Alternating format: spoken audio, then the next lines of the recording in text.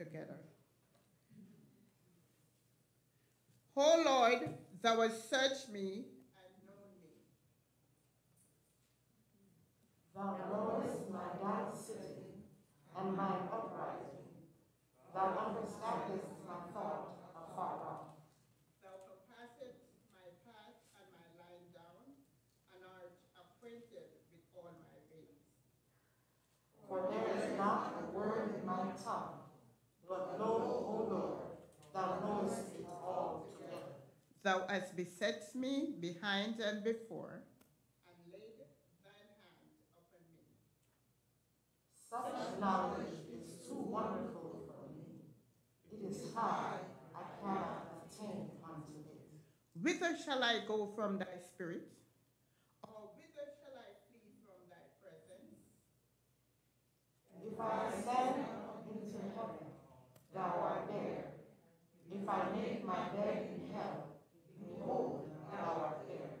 If I take the wings of the morning and dwell in the uttermost parts of the sea, even there shall thy hand help me, and thy right hand shall hold me.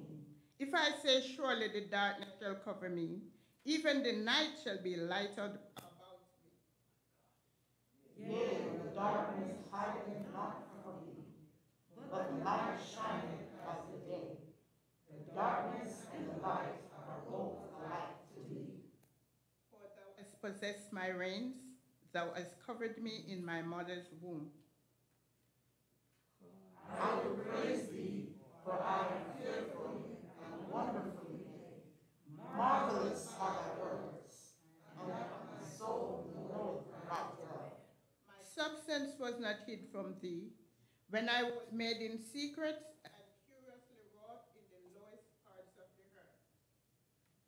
Thine eyes did see my substance, yet being unperfect, and in thy book all my members were written, which in continuance were fashioned, when as yet there was none of them.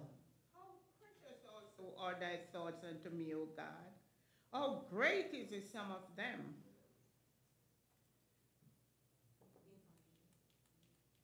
If I should count them, they are more in number than the sand. When I awake, I am still with thee. Surely thou wilt slay the wicked, O God. Depart from me, therefore, ye bloody men. For they see thee against thee, and thy enemies take thy name in vain. Do not I hate them, O Lord, that hate thee? And am not I grieved with those that rise up against thee? I hate them with perfect hatred. I count them my enemies. Search me, O God, and know my heart. Try me and know my thoughts. 24 and last, we read together.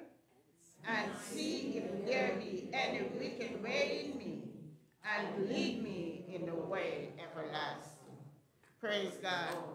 May the Lord add his richest blessings to the reading of his holy word. This morning, I give honor to God, who is the head of my life, his Son, my Lord and Savior, Jesus Christ, to the blessed Holy Ghost, to my pastors, present and absent, family members, officers, saints in Christ, I greet you all this morning in the matchless name of Jesus, because his name is worthy to be praised. This morning I can say he is great, and he is greatly to be praised. He is mighty this morning. He woke us up this morning. Look how we all look beautiful. Can you imagine when we go to heaven how beautiful we're gonna be? To be walking in that beautiful heaven that our Master has prepared for us. This morning we are shouting in victory this morning.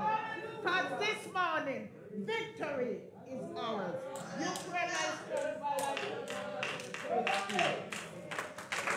Hallelujah. Praise the Lord. Hallelujah.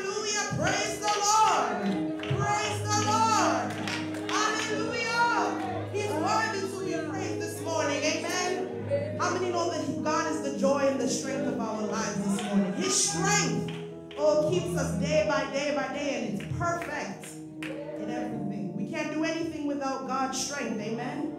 We know that whenever we may try to do whatever, we can, but the strength of God is what keeps us going. Amen. So this morning, his strength is perfect. Amen.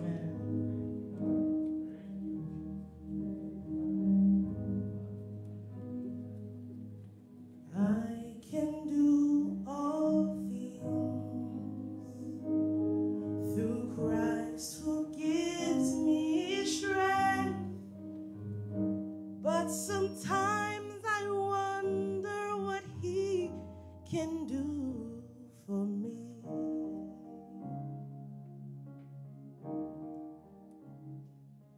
No great success to show,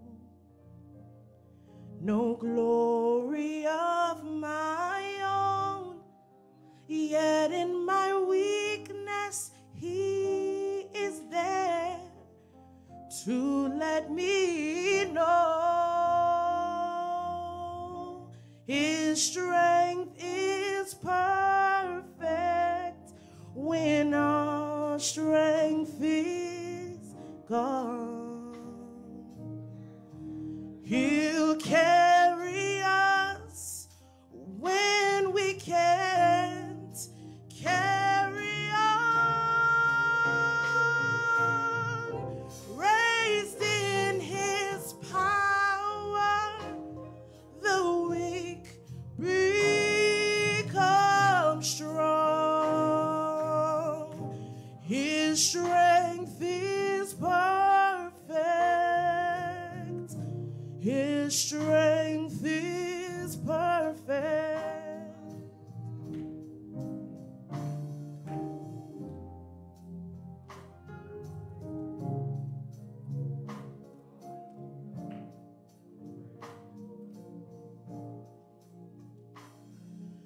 We can only know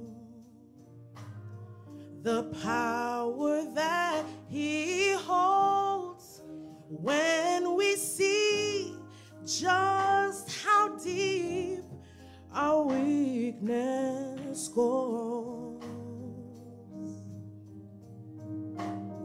His strength, it must begin when ours comes to an end.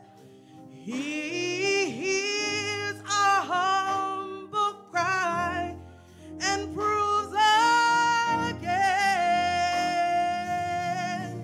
His strength is perfect when our strength is gone. He'll carry us when we can't carry on. Raised in his power, the weak become strong. His strength is perfect. His strength is perfect when our strength is gone. He'll carry us when we can't carry on. Raised in his power, the weak become strong. His grace, his strength is perfect. Oh, his strength is perfect. Raised in his power, the weak become strong. His strength is perfect. His strength is perfect. Raised in his power, the weak become strong. Yes, his strength is perfect.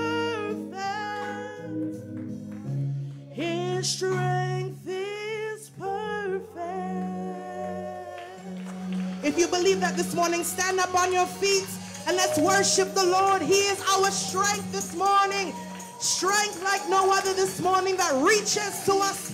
Hallelujah. Praise God. You are my strength. Strength like no other. Come on, sing it this morning. Strength like no other reaches to me.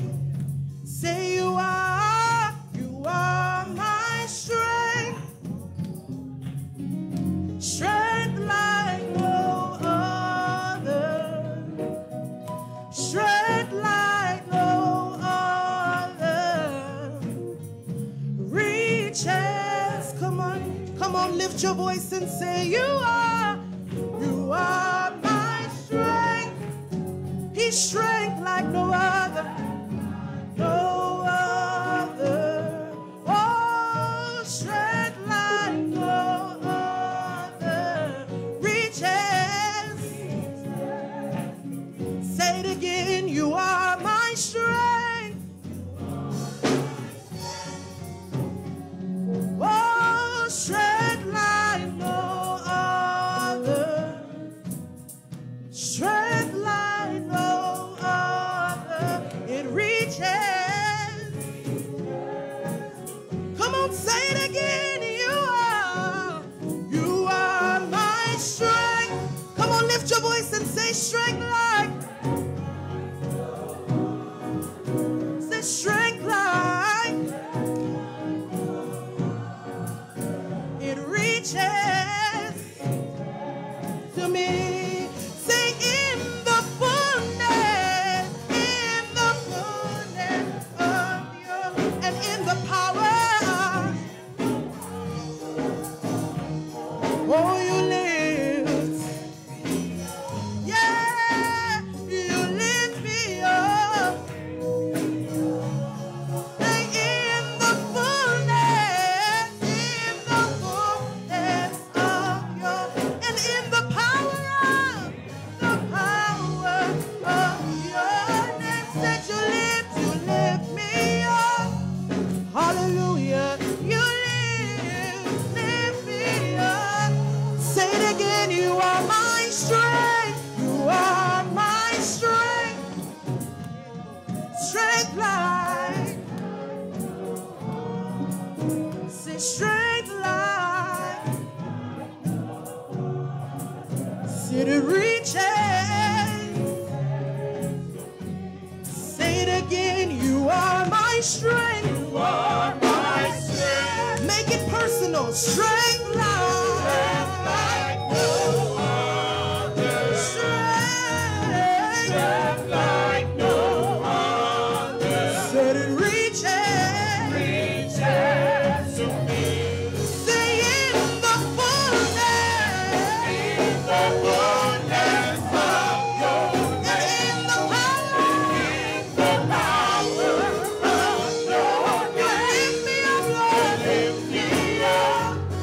Oh, yeah. You lift me up. In the fullness of your, and in the power of your name.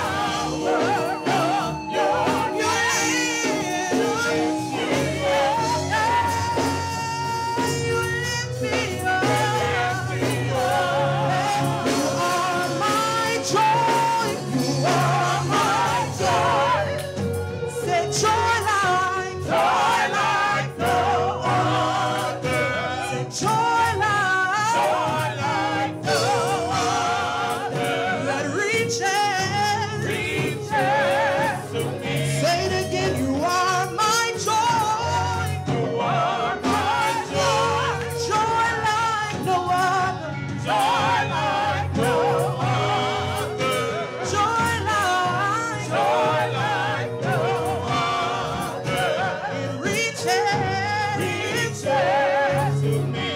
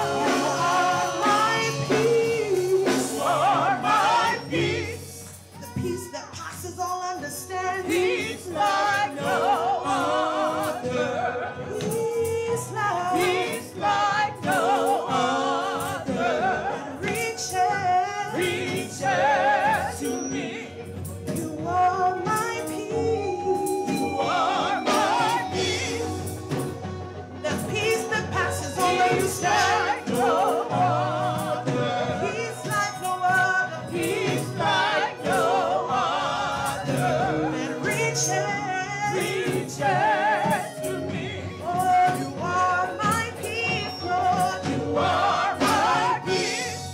Peace that passes all understanding. Peace like no other. Make it personal this morning. Peace like no other. That reaches to me.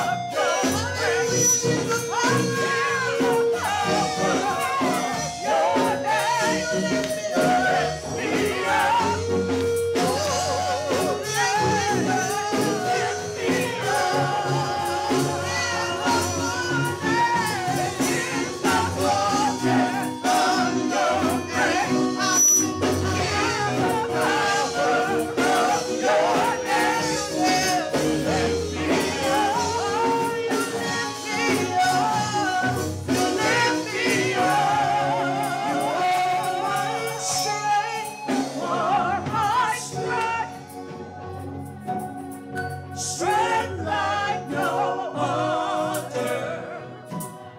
Strength like no other.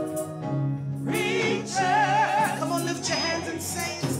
You are my strength. You are my strength. Make it personal. Strength like no other. Strength like no other. And reaches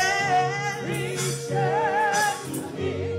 You are my strength. You are my strength. Hallelujah. Strength like no other. Strength like no other. That reaches to me. Say it again. You are my strength. You are my strength. Hallelujah. Strength like no other. Strength like no other. That reaches to me. Hallelujah. Hallelujah. Strength like no other. Hallelujah. Hallelujah. Strength like no other. Do you know the Lord that He gives you strength? He gives you peace. He gives you joy. He gives you everlasting love. Hallelujah. God is great and greatly to be served. Before our pastor comes, there's a little song we're going to add to it. God is great and greatly to be praised. Glory, glory to His name.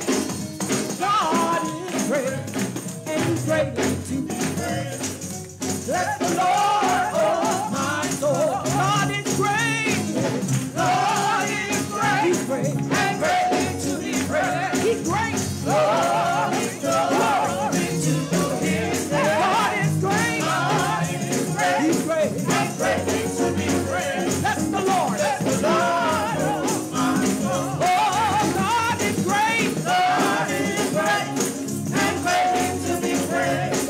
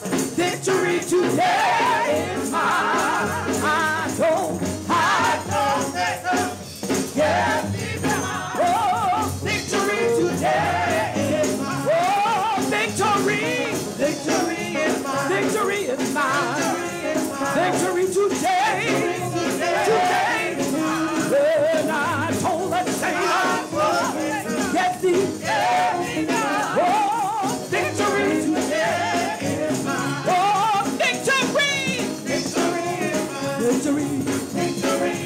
Victory is yours today. And I told the devil, get thee behind. Victory today. Oh, joy. Joy. Joy today. Joy today. And I told the devil, get thee behind.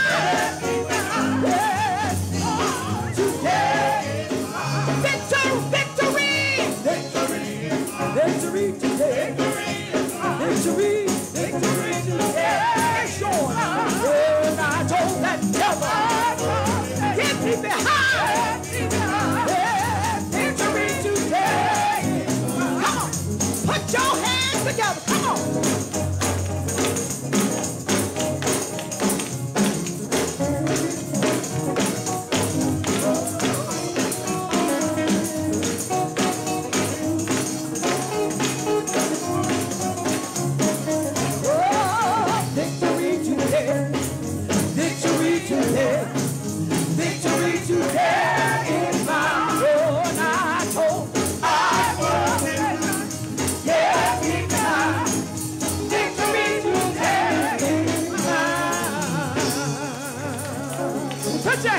Victory today. Amen.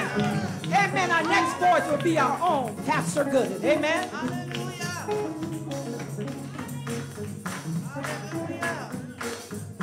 Hallelujah. Victory today is mine. Hallelujah. Hallelujah. Hallelujah. All right.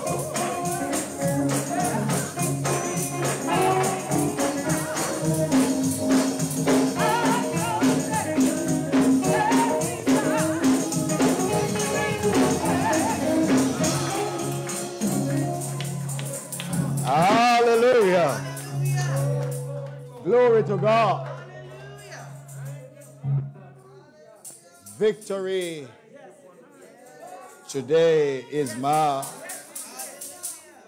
Amen.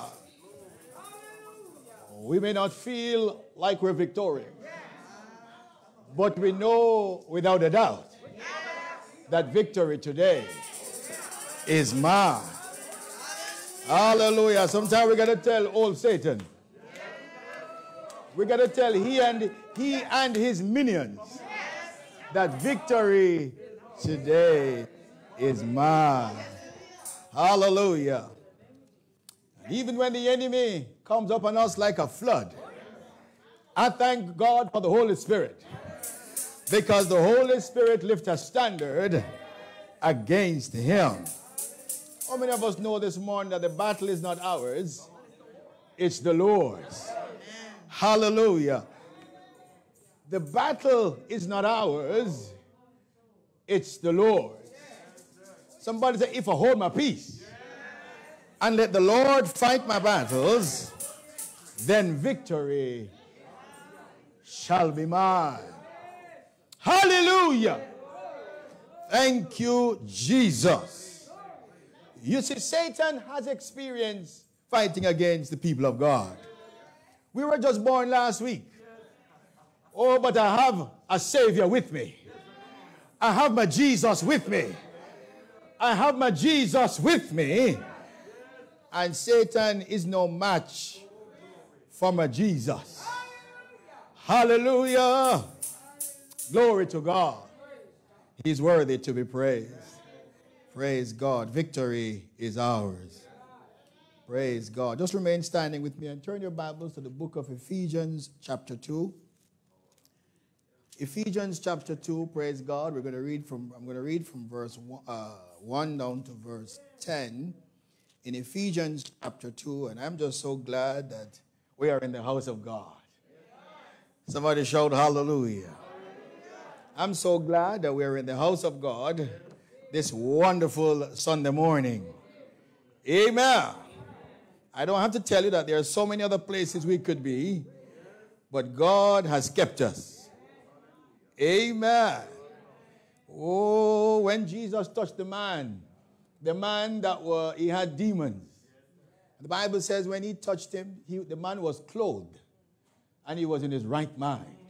He was at the feet of Jesus. You see, he used to run around naked, in chains, outside of himself. But when he met Jesus, hallelujah, his life was transformed. When you meet Jesus, you'll never be the same. I'm not going to tell you you're not going to have problems. Job says a man that is born of a woman is of a few days and full of trouble. We will have trouble. But Jesus said, be of good courage. Oh, because I have overcome the world. And because he lives, come on, let me hear you. Because he lives, hallelujah, because he lives, all fear is gone. Amen? Praise God. Hallelujah. Ephesians chapter 2 from verse 1, and it's a scripture that some of you could say by heart. And you hath he quickened, who were dead in trespasses and sins, wherein in time past ye walked according to the course of this world, according to the prince of the power of the air, the spirit that now worketh in the children of disobedience, among whom also we all had our conversation in times past, in the lust of the flesh, fulfilling the desires of our flesh and of the mind, and were by nature the children of wrath, even as others. But God, come on somebody, but God who is rich in mercy, for his great love, wherewith he loved us, even when we were dead in sins, hath quickened us together with Christ. By grace ye are saved, and hath raised us up together and made us sit together in heavenly places in Christ Jesus, that in the ages to come he might show the exceeding riches of his grace and his kindness toward us through Christ Jesus. For by grace are ye saved through faith, and that not of ourselves, it is the gift of God, not of works, lest any man should boast. Amen. Verse 10, for we are his workmanship, created in Christ Jesus unto good works, which God hath before ordained that we should walk in them. Praise God. May the Lord add a rich blessing to the reading of his holy word. Praise God. You may be seated. This morning it is a blessing to be in the house of God. Amen. It's a blessing, amen, amen, amen, to be in the house of God and to give him honor and praise this morning. I thank God for his love. Great love, Paul says. Greater love hath no man than this, that a man lay down his life for his friends. I thank God this morning for our pastors. And this month is Clergy Appreciation Month, the month of October. Stand to your feet, Pastor Brown. And Sister Sharon Brown, praise God. And Sister Lydia, hallelujah. Pastor Police is not here, but we thank God for her. Come on and put your hands together just for the servants of God. Hallelujah. Praise God. Hallelujah. You may be seated. And I know we can't hug like we used to, but it's okay to send them a message. In the middle of the day, don't wait for their birthday or their anniversaries. Just send a text to say, I'm praying for you. I'm thinking about you. I love you. I appreciate you. And I want you to know that those kind words can really lift somebody's spirit. Because sometimes you don't know, hallelujah, what your leaders are going through. Somebody said the higher the monkey climbs. Well, that's an old Jamaican saying.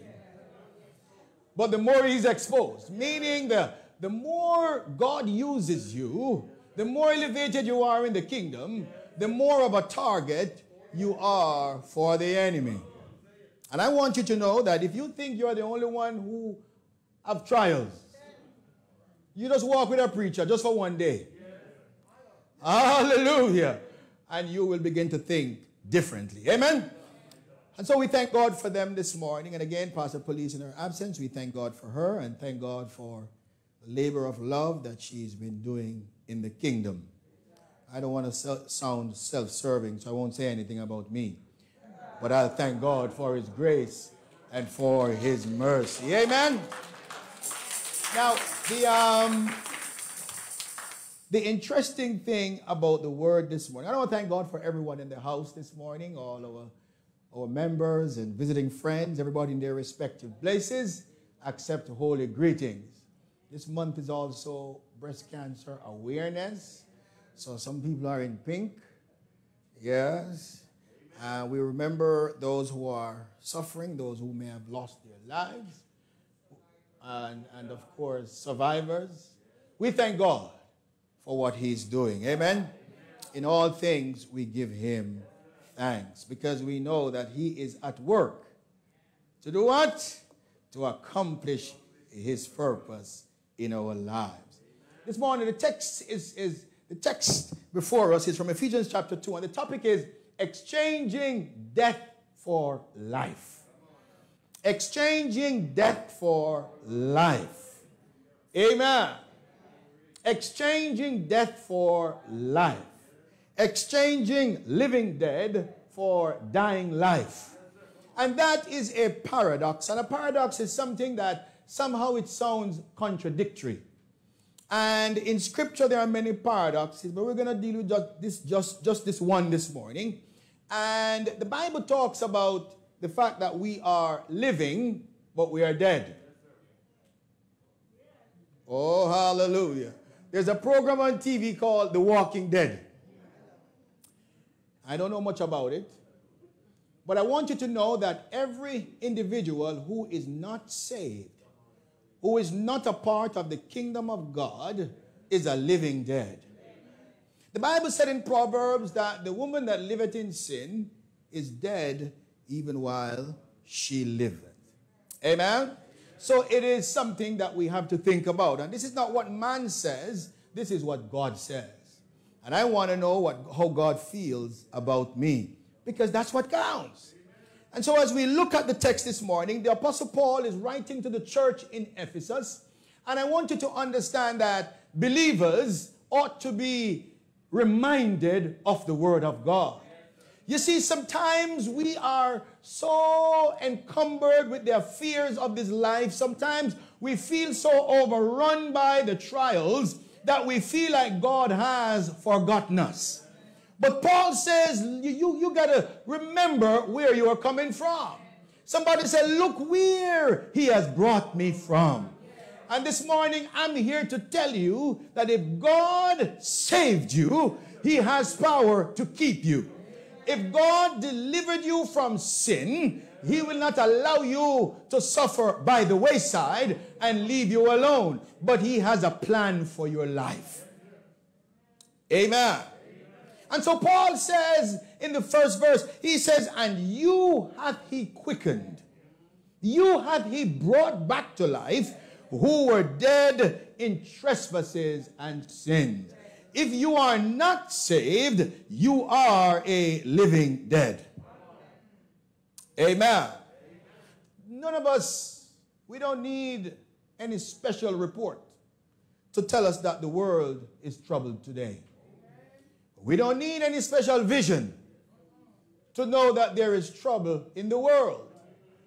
And while there is trouble, we have a few people going around and they're giving us some solutions to these problems in the world.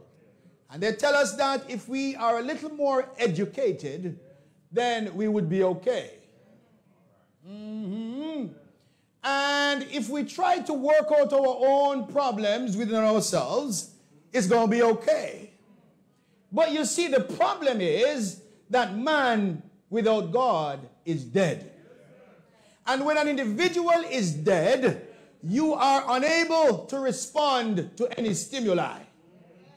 Oh, hallelujah. When you are dead to God, when you hear the word of God, unless the Holy Spirit brings that word to you, it means nothing to you because you are dead. you are spiritually dead. Oh God. And so they tell us that the problems with life is social. The answer is man's problem is that we can't relate to each other. So if we can relate better to each other, if we can remove racial tension, then the world would be okay. The problem is man is dead. Somebody come and say, no, it is not social, it is psychological. So if man can get into his inner feelings and begin to understand himself and begin to elevate his self-esteem, then maybe that would be the answer.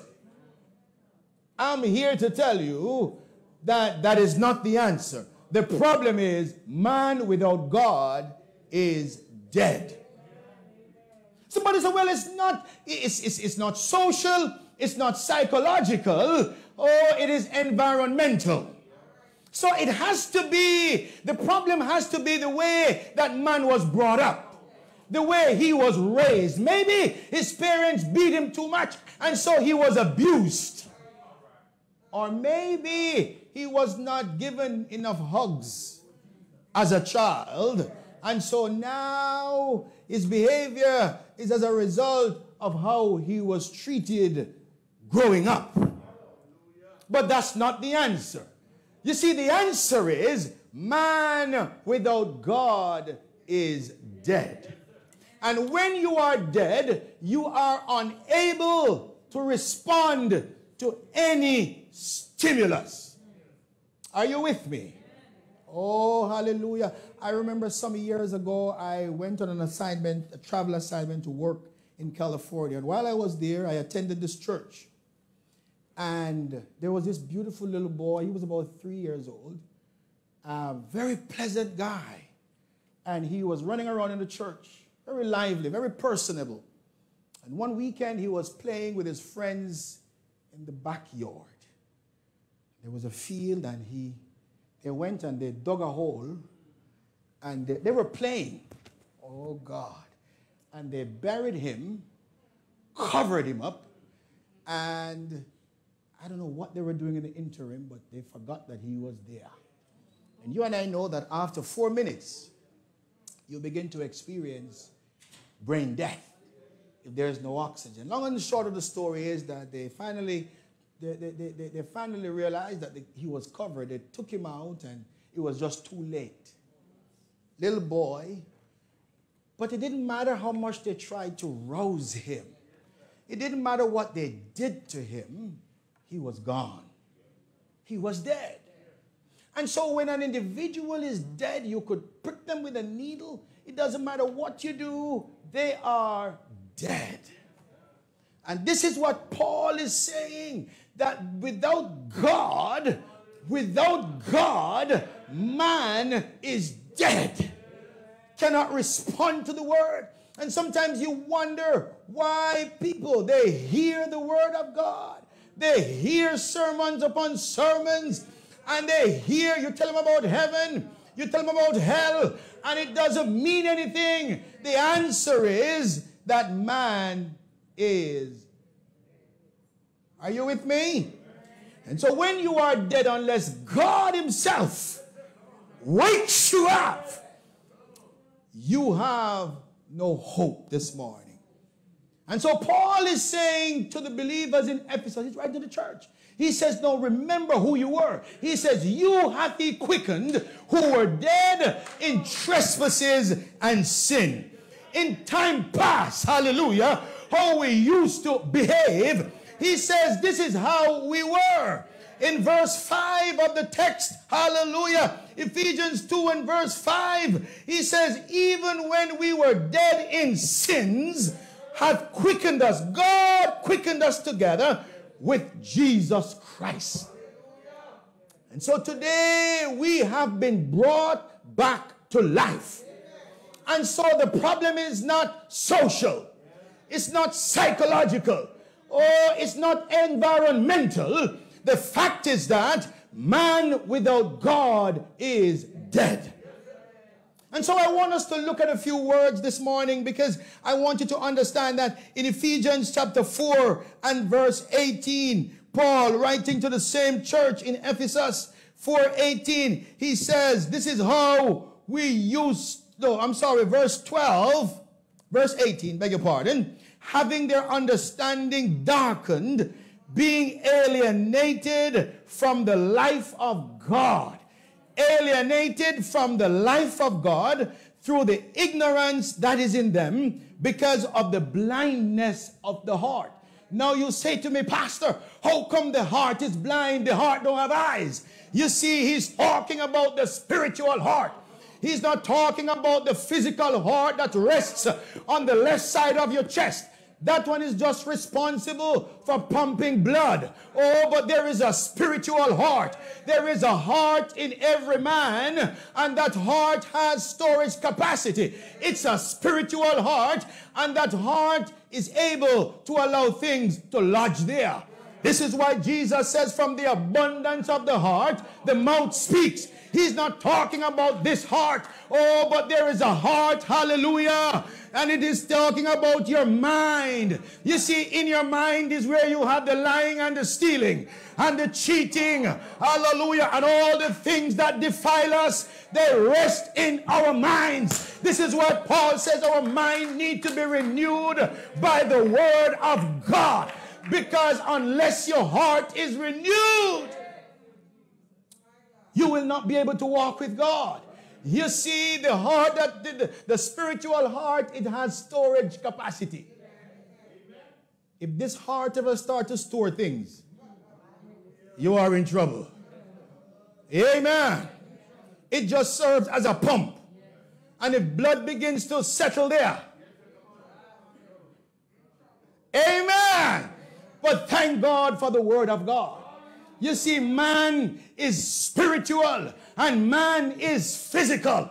When the Bible says you are when you are dead, he's talking about being spiritually dead, spiritually ignorant to the knowledge of God. And unless God opens up those eyes, you will never understand who God is. And so Paul, he gives us a list of words, and I want to run through them very quickly because the time will run out before we get started. Amen. So the first word he uses is the word sin. We were dead in sin. And sin is, hallelujah, is to shoot at something and miss. Really? Sin there is to miss the target. Sin there is to miss the mark. And so we were dead in sin. Now, you'll ask me, but Pastor, oh, hallelujah, what is he talking about? You see, sin is not only what you do, but sin is what you cannot do. Oh, hallelujah. You see, Jesus said, be ye perfect, as your Father in heaven is perfect. Is that right? He said, be ye holy, for God is holy. Which of us have actually hit that mark? And so we are sinners because we were born in sin. As a matter of fact, we were born spiritually stillbirth. When we were born without the consciousness towards God. When we were born outside of the will of God. Amen. I'm not talking about your physical birth, but I'm talking spiritually. Amen. Spiritually, we were born sinners. So what Paul is saying, that we were dead in sin because we missed the mark. We cannot please God because we were born in sin. And this is why when John saw Jesus, he said, behold, the Lamb of God that taketh away the sin of the world. Not sins now, but sin. Because there is an Adamic sin that you and I were born with. And somebody said, well, listen, I've been I'm a person of morals, of high moral standards. I didn't lie. I didn't cheat. I haven't done anything unrighteous. I must go to heaven. Really? You see, you are not a sinner only because of what you've done, but you're a sinner because of who you are. You were born in sin. And so Paul is saying we were dead in trespasses and sin. The next word is trespasses. Hallelujah. And trespass means to slip from the path. You miss the mark. Lord Jesus, you're on a pathway, but you can't stay on the pathway. It's like you lose your way. And this is why we call sinners lost, because they have lost their way. They have lost their way to God. You see, there's a way that seemeth right unto a man, but the end thereof is death. Isaiah said, all we like sheep, we had gone astray. We had turned everyone. So we all had our own way. So we were dead in trespasses and sin. We missed the mark. Are you with me? Amen. And not only did we miss the mark, but we were enjoying ourselves. We were enjoying sin. We used to love to sin. We used to make appointment to sin. Hallelujah. And we used to drag others with us to join in our sinful activities. You don't have to say amen, but thanks be to God for the blood of Jesus. Hallelujah. Glory to God. Romans 3:23 tells us, for all have sinned. Amen. All have sinned. Not some of us, but all of us have sinned. And we have come short of God's glory. Man, we are in trouble. But thank God, there is an answer. You see, the first solution to the problem is admitting that there is a problem. We have a hard time admitting that there is a problem. And so we fool ourselves and try to convince others that everything is okay when there is a problem. But thank God for Jesus Christ. Amen. Thank God for the blood this morning. Hallelujah. And so Paul says, we're in time past, we walked according to the course of this world. So not only were we dead in trespasses and sin, but the other word is worldliness. We walked according to the course of this world. What is he talking about? You see, this world has an order. Yes? And worldliness is order apart from God. The word man is very creative. Man has developed order in the society. The word for worldliness there is the word cosmos, which is a Greek word, and it's the opposite of chaos. So worldliness has to do with the world order. And you might hear people talking about the new world order, because there's a new world order coming up where there's going to be an antichrist in charge of the world. And there are people who are afraid now of the new world order. But we don't walk around in fear because we know Jesus. And because we know Jesus, all fear is gone. We don't fear what man can do to us. Oh, because man can only hurt the body. Oh, but God says fear the one that can hurt body and soul. Are you with me? So he says, no, Paul is saying that we used to walk according to the world. What does that mean? Man, anything the world came up with, that was what we were in. We used to pattern our lives, fashion ourselves from our educators, from our politicians, from the leaders in different aspects of society, because there is a world order. And the world order is that, listen, you better fight to get to the front of the line. And even if you have to step on somebody, get to the front. But that's not the way of God. Amen. I remember I saw a bumper sticker. It says, do unto others before they do unto you. And I thought, wow, But thank God for the word. Do unto others as you would have them do unto you. Paul told the Philippians, we need to esteem each other more highly than we esteem ourselves. That's not what the world teaches, but that's the way of God. He says we have to love him more than we love ourselves. The world says that you have to love yourself first. Marriage counselor tell people that in order for them to love their spouses, they have to first love themselves. Amen. The counselor tells people that if you are not happy, you can't make somebody else happy. Happiness does not come from you. Happiness, real joy comes from God. You will never, if you're looking for happiness down here, you ain't gonna find it. Because it is only for a moment.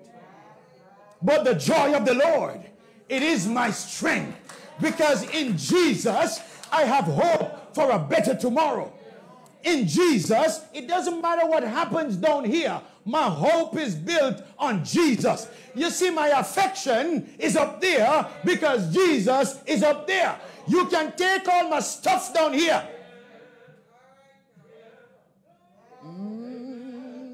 Job said, though worms eat my body, I'm going to see my maker. I'm going to see God. My Redeemer liveth. I'm going to see him for myself. Hallelujah. And not another. We don't have any record that Job ever saw the resurrection, but Job was a man of faith. Believers are going to live by faith. The just shall live by faith. Amen. So he's talking about worldliness. Everything the world comes up, we're in it. We live our lives based on the world's system, the world's doctrine.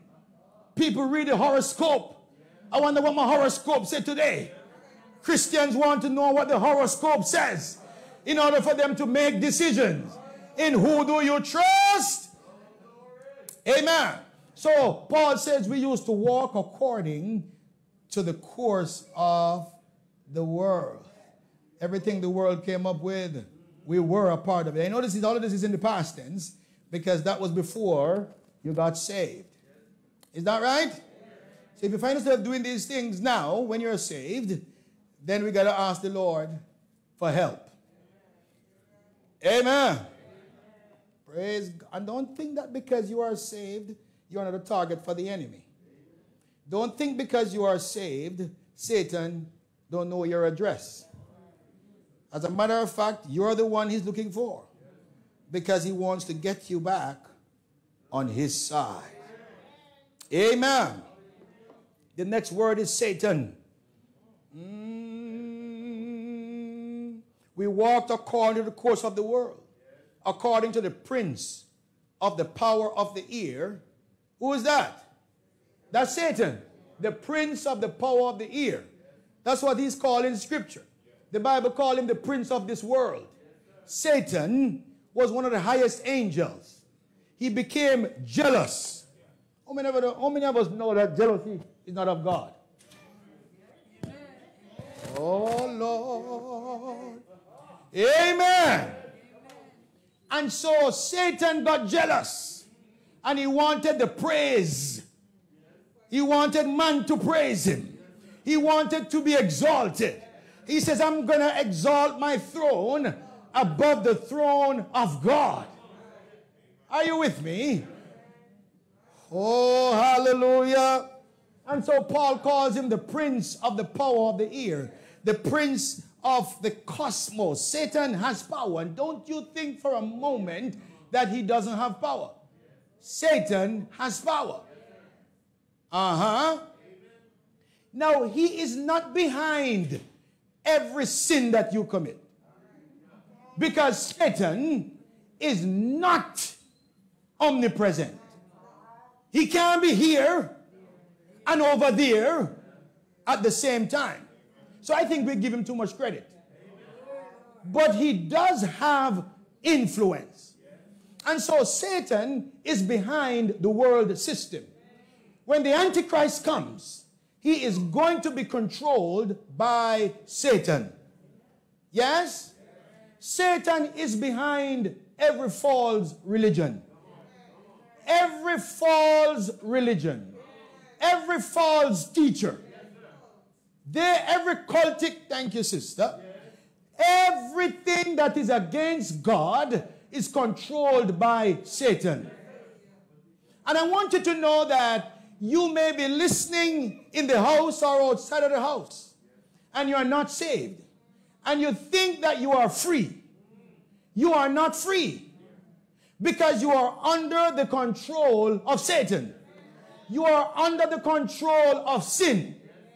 And you may think that you are free, but wherever you go, Satan is behind it. Because Satan is against everything that is of God.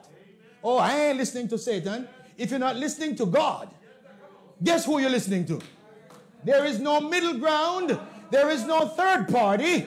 It is either righteousness or unrighteousness. So if what you are doing is not glorifying God, then it's, oh, hallelujah, it's behind Satan. Amen. Well, no, I hate Satan. No, you don't. If you hate Satan, then you would be on the Lord's side. You would commit yourself to Jesus, and you'd be serving God. Are you with me? There's no third party. There's no independent party. It's either Jesus or the devil. Amen? Do you ever notice that anywhere Satan shows up, Satan is very powerful? Don't think for a moment he's not. When Satan ready to tempt, you notice who he tempts? Jesus. People who have power somewhere in his area code. When Moses died and he showed up to claim his body, who showed up? Michael, the archangel. And if you read the scripture in Jude, the Bible said that he did not bring a railing accusation against Satan. But what he said was, the Lord Jesus rebuke you. You cannot rebuke Satan on your own. Why, Pastor? Because you don't have the power. You've got to come in the name of Jesus. And this is why the demons that came and were trying to cast out, we cast you out by the name that Paul used. First of all, he didn't know Jesus. You see, you've got to know Jesus to be able to, Lord, where does man fit in God's level of creation? The Bible said we were made lower than the angels. That means we don't have supernatural power. Our only power is in Jesus Christ. Are you with me? Oh, God. So when you begin to cast out, and you begin to cast out, you make sure you go in the name of Jesus. Because that's the name that Satan knows. The demons say, Paul, I know. Jesus, I know. Oh, but who are you? And the demon began to beat them and, oh, hallelujah, chase them from the house. So Satan is influential. The Bible said in 2 Corinthians, I think it's 11, that Satan has transformed himself into an angel of light. And he can transform his ministers into ministers of righteousness. So, hallelujah, you have preachers behind the pulpit who are controlled by Satan. Oh, Pastor. Oh, hallelujah. So how do you know the difference? You better know the word of God. You better get yourself embedded in the scriptures. Make sure you are covered under the blood of Jesus Christ. I'm not talking about being a church goer, but you make sure that your life is wrapped up with Jesus. So when you call him Jesus, he is right there. He's right there. He's right there to hear and answer your prayer. The church will not save you. It is Jesus Christ who will make the difference in our lives. Lord, I'm moving down the line. So the next word, hallelujah, is lusts. Let's move a little faster. Amen. He says, whom also we had our conversation in time past, in the lusts of our flesh, fulfilling the desires of our flesh. Hallelujah. We used to walk after the flesh. Anything the flesh says, that's what we do. Whatever the flesh wants, even if it was outside of God's will, we went after it. Because the world tells us that we can have what we want. You can have what you want, and you can have it now. Are you with me? And it's okay. It doesn't matter what the situation is. So Paul says that we used to walk according to the lusts of the flesh. Whatever the lustful desires were, we would fulfill them. Yes? Sexual impropriety. It didn't matter what it was, who it was. We just went and satisfied ourselves, and we felt it was okay. You see, he was writing to the church in Ephesus where they were worshiping the goddess Diana. And Diana was the goddess of fertility. And so every kind of sexual practice used to be done in Ephesus. You name it, it was done there. Some of what you're seeing today is not new. There is nothing new under the sun. It's just a recycling of sin. And so in Ephesus, there was all kind of sin going on, sexual practices. And Paul says, this is how you used to behave. But thanks be to God. Amen. The next word is wrath. Yes. He says, and we're by nature the children of wrath. No, wrath is the end. Because when you are a child of wrath, the next thing you are expecting is judgment. Amen. Judgment from God. Hallelujah. But thanks be to God for grace and mercy. You see, in John 3 and verse 18, Jesus talks about for God so loved the world. Amen. And he says, if you don't believe in the Son, you are already condemned. You are already a child of wrath. Yes, children of disobedience. Glory to God. Rejecting the word of God. Rejecting the will of God because we want to satisfy our flesh. Why? Because we are spiritually dead. Not connected with God. And if you die in that state, there's only one place you're going to go, and it's hell. Oh, nobody's sending you there, but it's the life that you live that will cause you to go there. You see, the wages of sin is death. Sin carry a wage. There is a payment for sin. Is that right? Death. But thank God, the gift of God is eternal life. Thank God for Jesus. So you are living, but you are dead. You are walking, but you are dead. You are communicating, but you are dead. You are dead to the righteous will of God. Why? Because you are not saved. And if you are not saved, you are lost. There is no middle ground. There is no middle place to hang out. You're either with God or you are against God.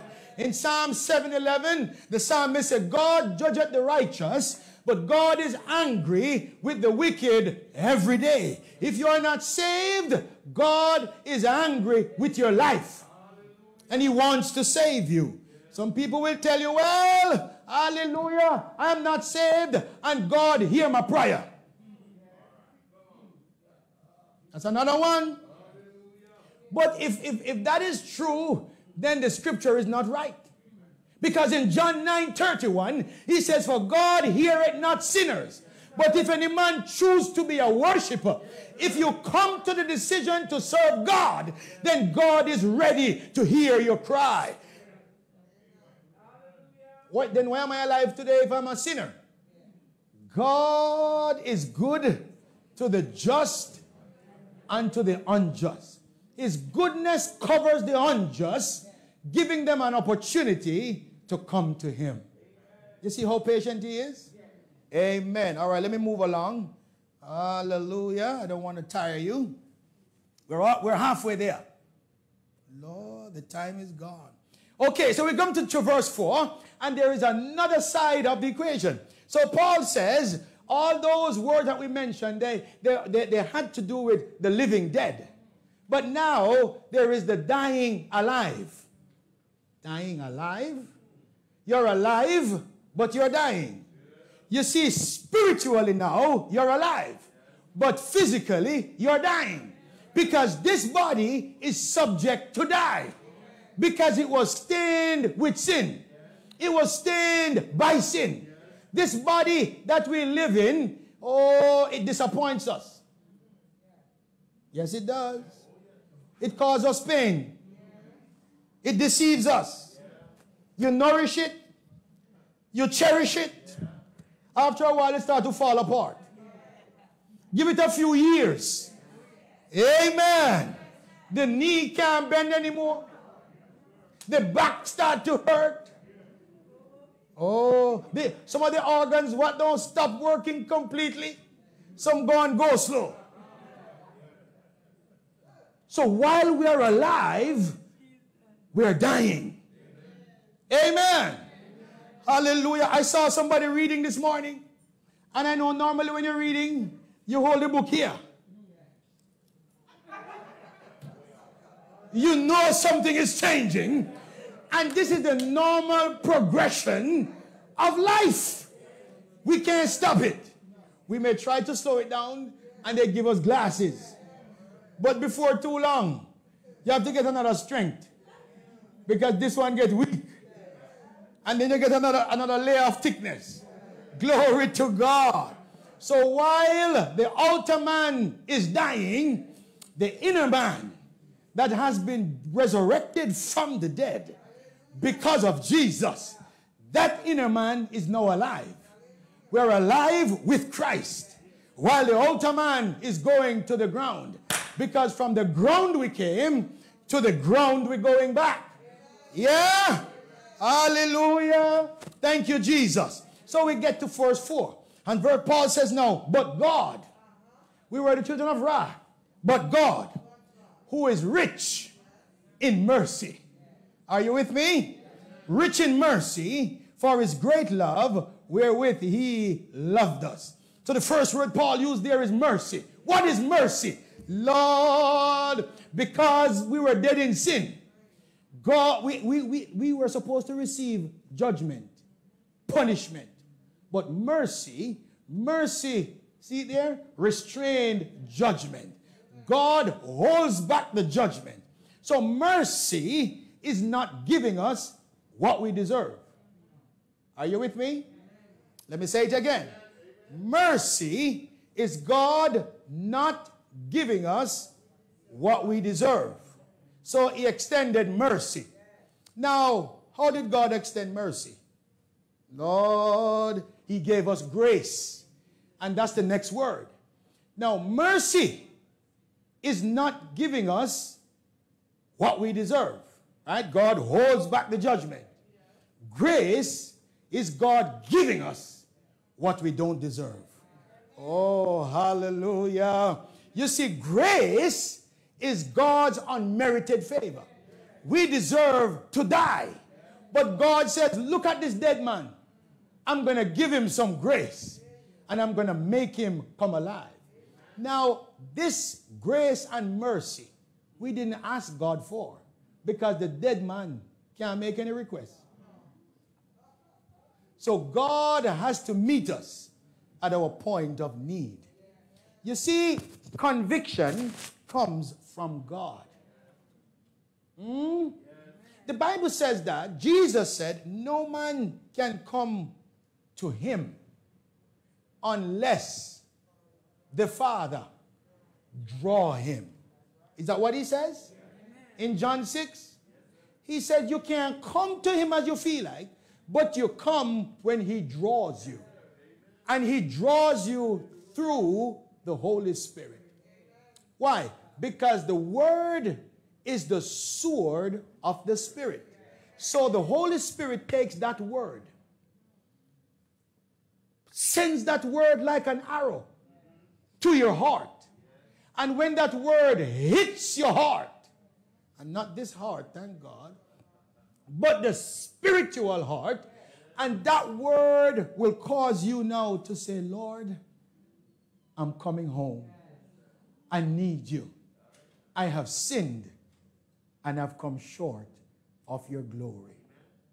Are you with me? If God did not give us mercy and grace, we would still be in sin. Amen? I don't have to ask you by show of hands. But we were conscious of the fact that the life that we were living, we were headed to hell. Every new year, we make resolutions. You don't have to say amen. I'm going to do this, Lord. I'm going to do this, Lord. I'm going to do this, Lord. On January 1. By the time we reach January 4, we forgot all the things that we said we were going to do. Lord, I'm going to love you more. Lord, I'm going to get saved. Sometimes it's when you find yourself in the party house that you said, but not supposed to be here. We forget the promises. But thank God for the blood of Jesus. When he transforms us, he gives us a new heart. Amen. So Paul says, no, God, he didn't have a little bit of mercy, but he is rich in mercy. Rich in mercy. And then he goes on to say, for his great love. So there is mercy, and there is grace, and then there is great love. Not just love, but great love. You see, I'm going to love something that I'm attracted to. Yeah? Amen. If I'm going to look for a lady to get married to, well, I'm married now. Amen. But you look for somebody that appeals to the eye. You look for somebody who makes your heart skip a beat. Amen. You look for somebody who makes you do crazy stuff. Because that person stimulates something inside of you. But look at what God does. Romans 5 and verse 8.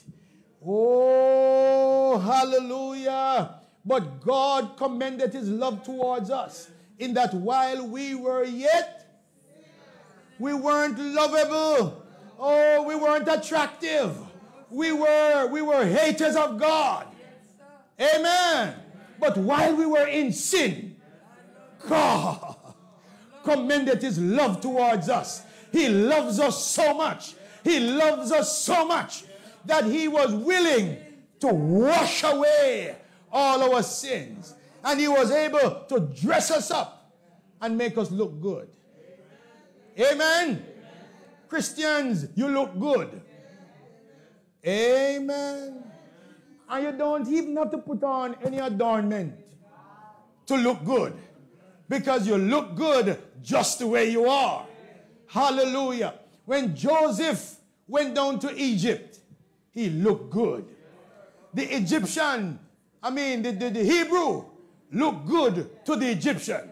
Because when God saves you, he beautifies you. Oh, hallelujah. He dresses you up with meekness, with salvation. People who didn't used to see you start to notice you now. They notice you look different. There is a glow about you. There is an anointing about you. There's a breath of fresh air about you. There is a peace around you. There is a calm around you. People just want to be in your presence even when they don't like you. They want your advice because there is something about you. And when God touches our lives, he changes us. And I'm so glad that he's not in the business of refurbishing. Hey! Oh God, he's not in the business of remanufacturing. But my God, he makes us new. David said, create in me a clean heart. The one that I was born with is messed up, has been polluted. But if you give me a new heart, I will be able to serve you. He said, God, the sin that I have committed is because of the heart that I have. Oh, but if you give me a new heart, I'm going to serve you. He says, God, if you desired animal sacrifice, I would have given it because I have them. But the sacrifices of God are a broken, you know the Bible, a broken spirit, a broken and a contrite heart. Amen. That's what God requires. Amen. Lord. So Paul says, while we were sinners, Christ loves us. Amen. Not loved, loves us. Because he still loves us. Yes. I'm still enjoying his love. Hallelujah. Even when we were dead, the next word is resurrection. Resurrection. Even when we were dead in sins, hath quickened us together. Verse 5, with Christ Jesus. So we were dead in sin, but now we experience resurrection. So what kind of resurrection, Pastor? Well, if you experience a spiritual death, then it has to be a spiritual resurrection. So now we are alive. Amen? We have been raised from the dead. So now we are no more walking dead, but we are walking alive. Amen? Amen. Hallelujah.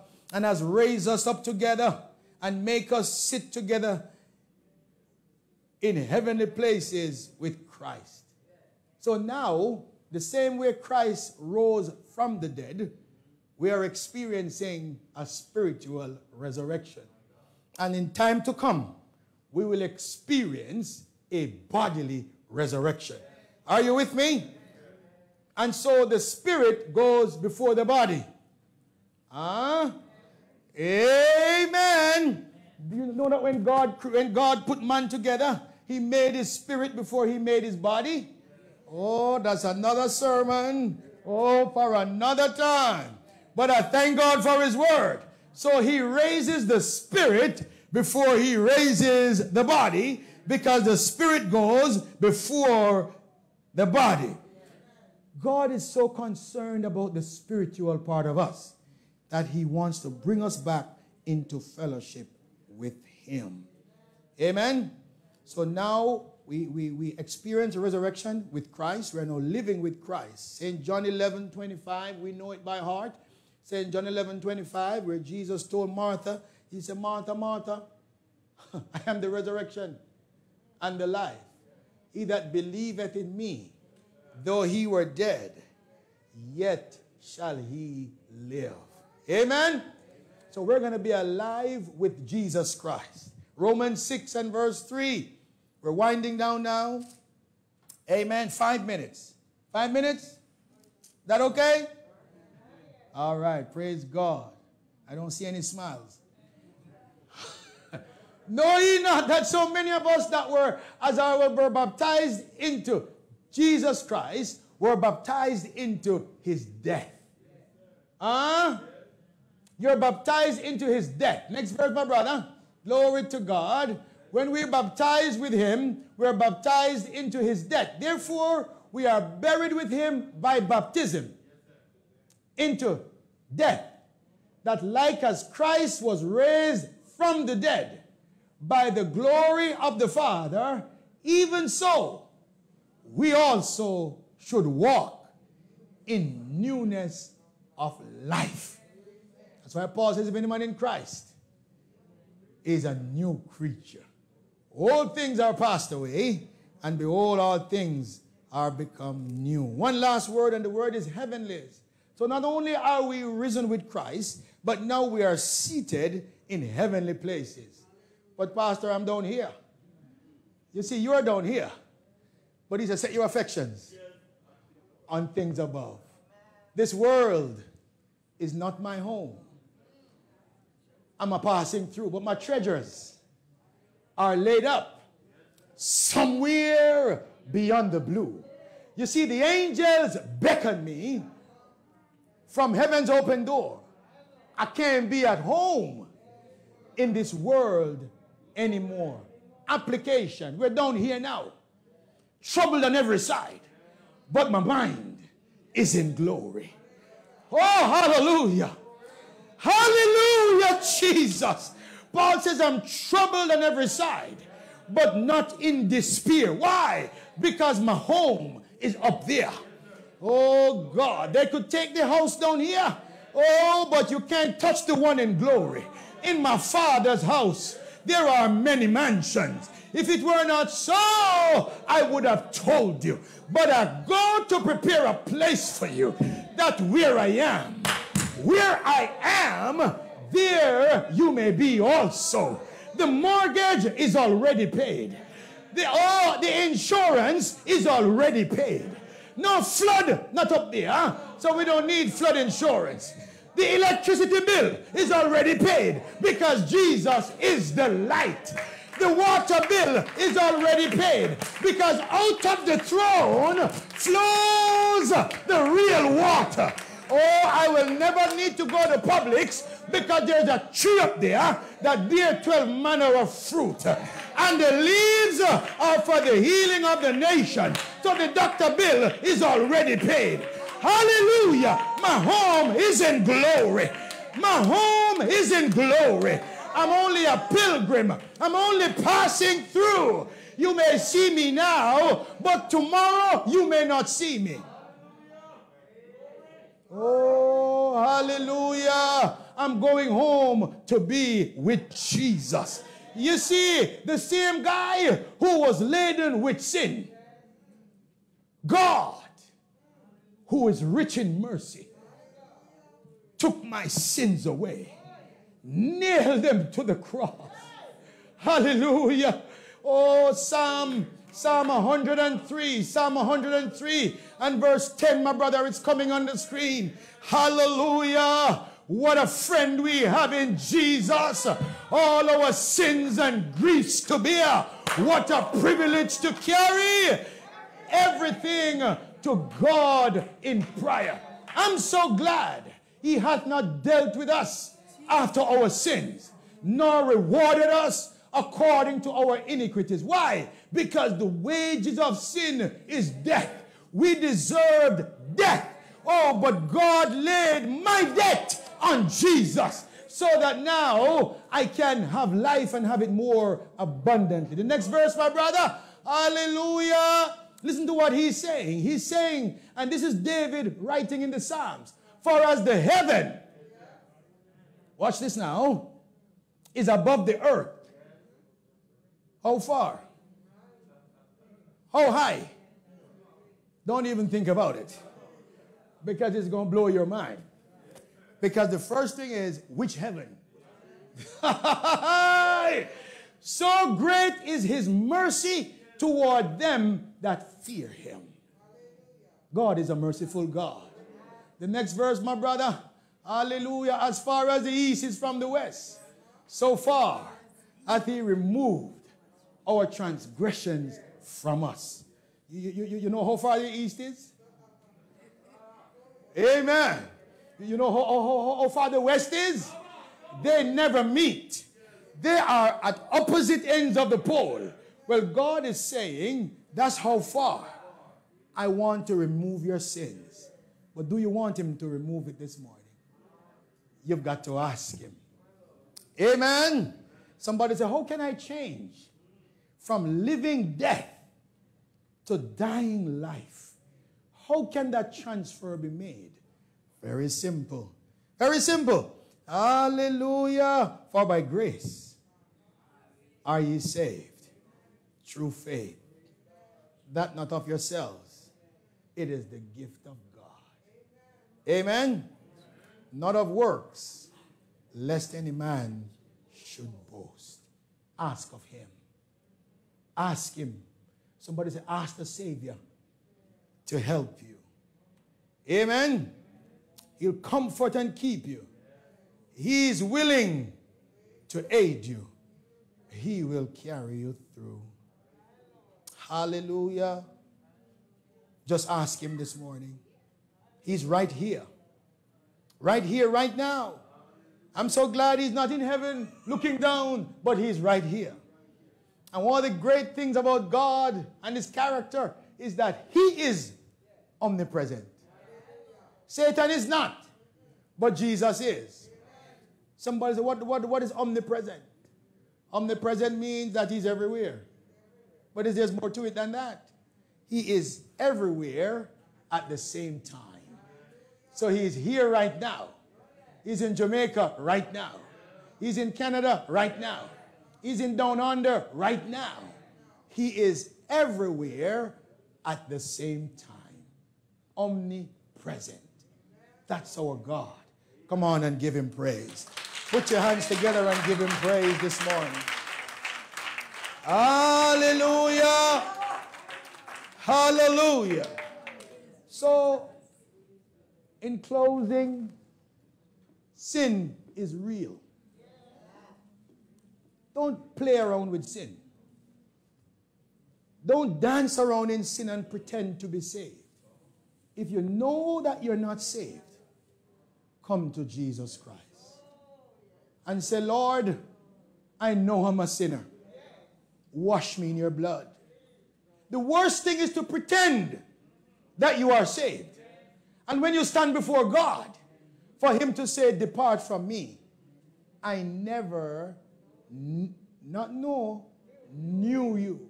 That means all the time that you thought there was no relationship. He's saying, but come to me now. He says, today is the day of salvation.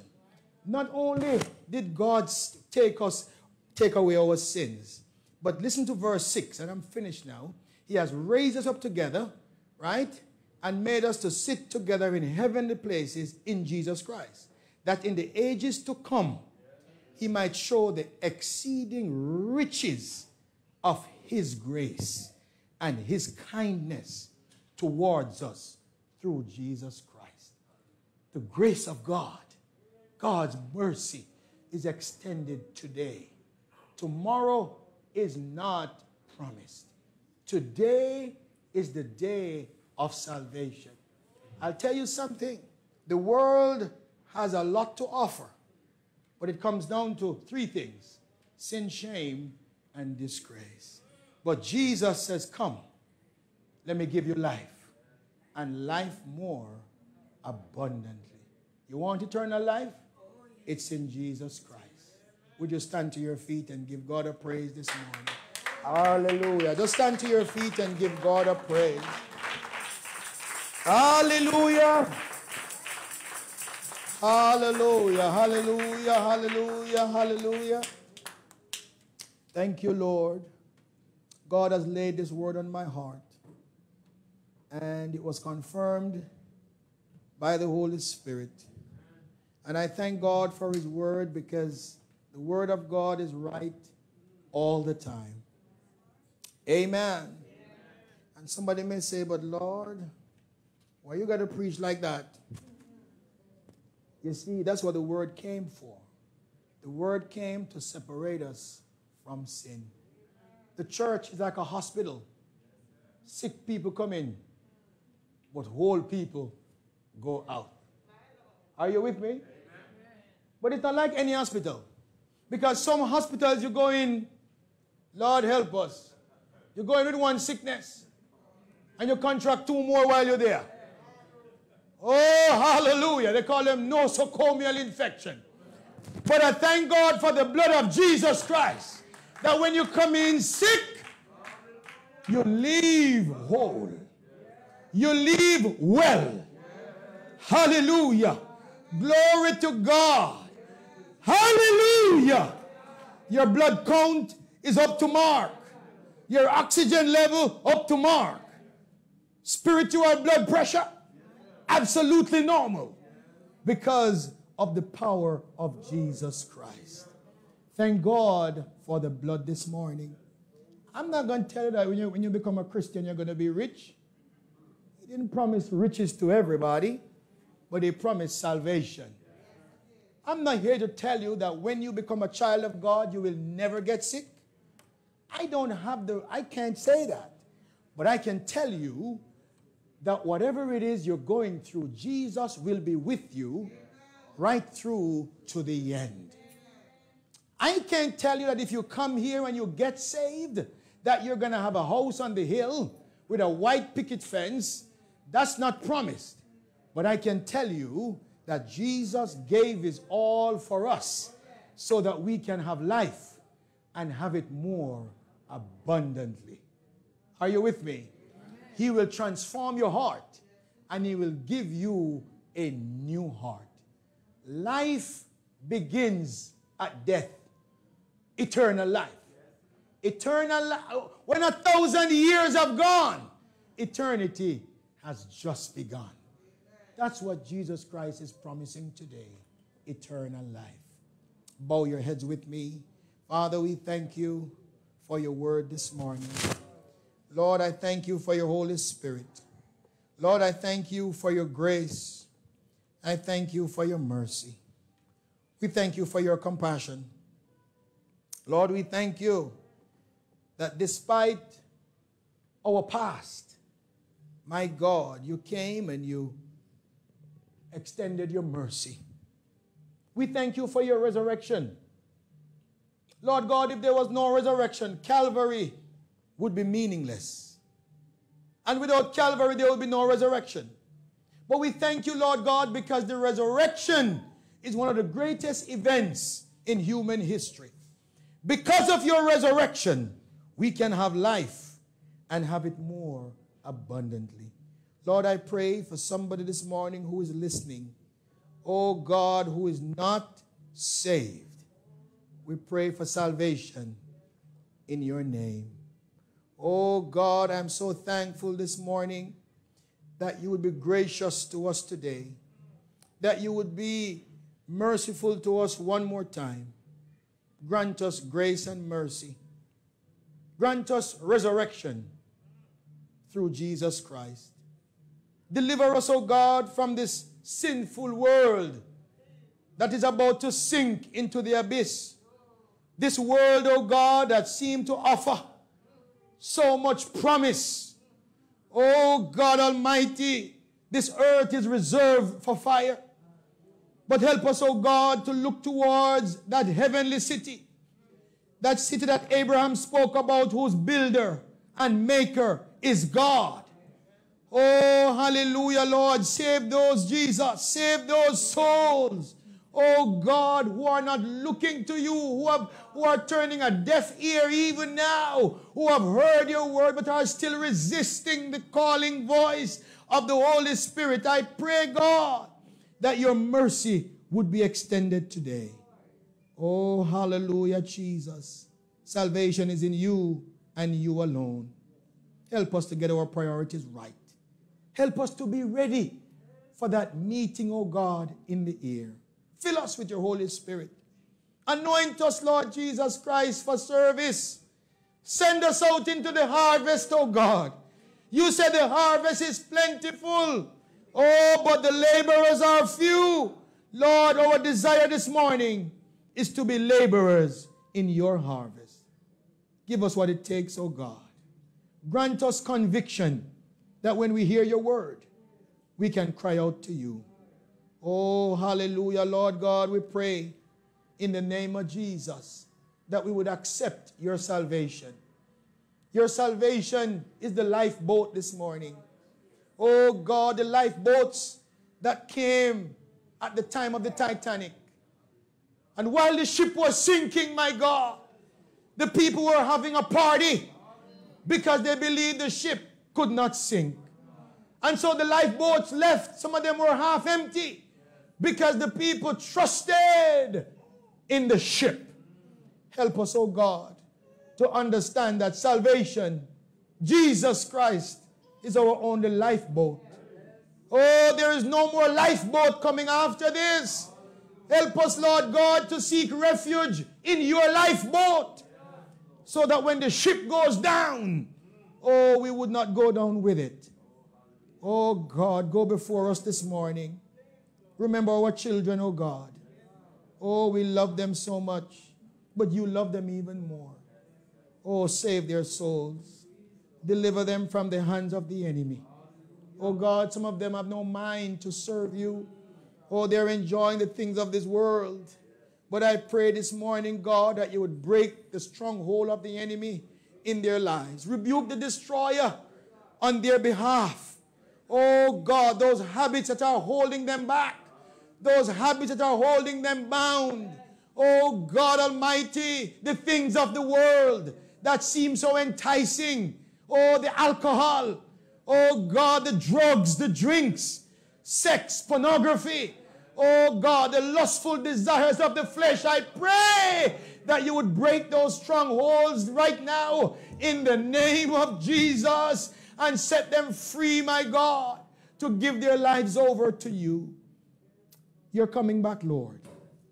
Help us to be ready in the name of Jesus Christ. And whatever, Lord, I should feel of asking you this morning, do it for your glory. Remember those who are sick this morning. Mother Jones in the hospital. Brother Matier, oh God. Cover him, touch him right now in the name of Jesus. Brother Roy. Evangelist Martin Gooden. Jesus, thou Son of David. Have mercy this morning, oh God. Have mercy, Jesus. Have mercy, oh God. Oh, I'm so glad that you are slow to anger and you are plenteous in mercy. Oh, hallelujah, Lord. Oh God, there are people who are hurting from different forms of cancer this morning. Cancer of the liver, cancer of the stomach, cancer of the bones, cancer of the blood. Hallelujah. Pancreatic cancer, cancer of every body, every organ, brain cancer. Jesus Christ, you know what your children are going through this morning. And I know, Lord God, that you're acquainted with our pain, with our grief, with our suffering.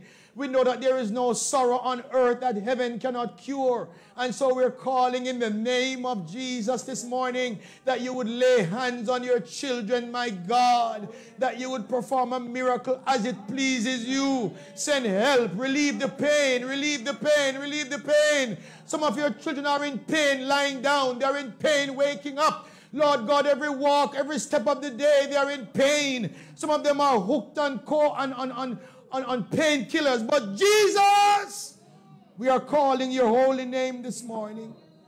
Oh God, look beyond our faults and meet our needs this morning. Lord, I pray for our students who are in college, who are in high school, who are in different levels of education this morning. Whatever the struggle is, God, give them a helping hand. Help them to meet, to reach their goals, because I believe that you're training them, Lord.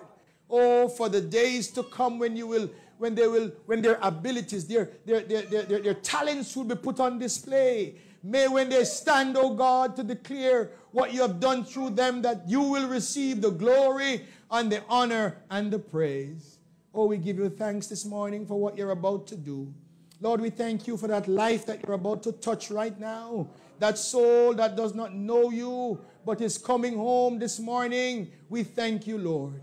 We thank you for salvation.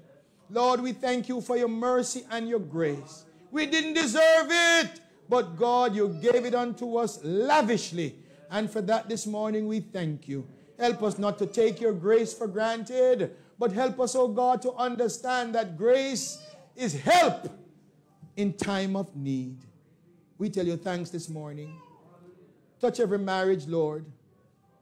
Touch every marriage this morning. Touch every marriage this morning. Oh God, sometimes the ones that we love the most, they are the ones that really hurt us. I pray you touch husbands, touch wives this morning. Remember the single mothers, oh God. Single fathers. Lord God, remember the widows this morning and the widowers. Lord Jesus Christ, some are married but they're alone. Oh God, I pray that you would step in this morning. Oh God, remember the family this morning. You instituted, you put the first family together. We pray you touch right now in the name of Jesus. Lord God, there's a marriage where one spouse is saved and the other is not. We pray that you would visit that marriage this morning. Visit those marriages. Visit those unions. Oh God Almighty, it may be a husband, it may be a wife. Lord, there is salvation in your name this morning. We bring them before you. We bring every situation before you in the name of Jesus Christ. Oh, deliver us only you can, Lord Jesus. Have thine own way, we pray. Oh God, somebody's behind bars and is not saved. But I know, oh God, that your word is not bound. Your word is able to reach behind prison bars.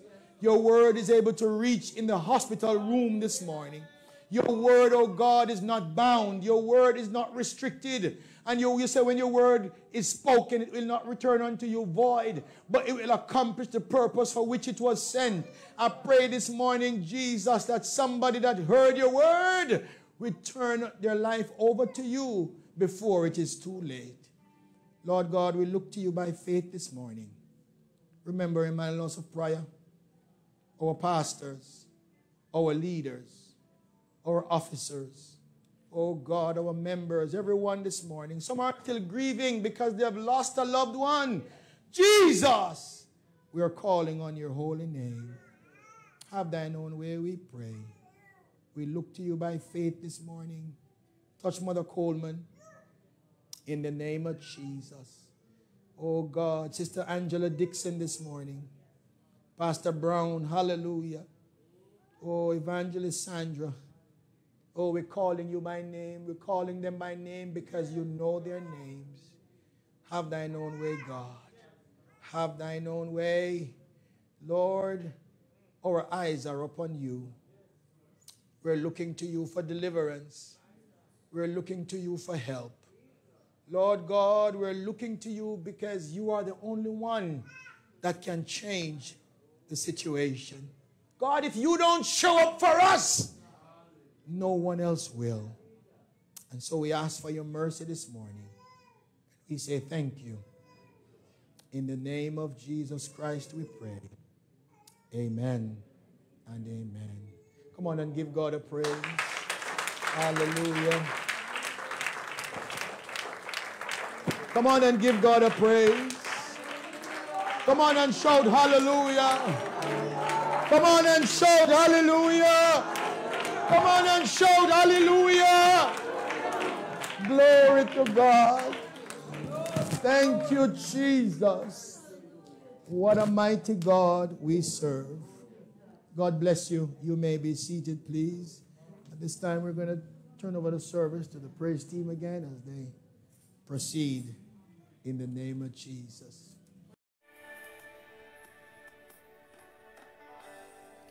Thank you for joining Emmanuel House of Prayer this morning for our Sunday worship service. We hope and pray every song and most importantly, the Word of God brought forth today was truly a blessing to you and your family. If this is your first time joining us, we currently have prayer meeting Tuesdays at 8 p.m. on Zoom. Please enter meeting ID 436-337-528. Bible study is every Thursday at 8 p.m. on Zoom as well. The meeting ID for Bible study is 704-868-378. Please enter password 3333 for all Zoom sessions. And of course, if you are physically unable to join us, we live stream every Sunday morning at 11 a.m. here on Facebook or EmmanuelHouseOfPrayer.org/stay connected. If you are in need of prayer or searching for a church home, we here at Emmanuel House of Prayer would love to pray for you and would welcome you with open arms. Join us on our website, EmmanuelHouseOfPrayer.org/contact us. You can always visit our website, Facebook page, or Instagram for weekly church announcements and community news. Also, please be sure to subscribe to our YouTube page for free, Emmanuel House of Prayer FTL, where you can view all past Sunday morning worship services. And lastly, tithes and offering may be mailed to the church at 2820 Northwest 7th Court, Fort Lauderdale, Florida, 33311. God bless you all. Stay safe and stay connected.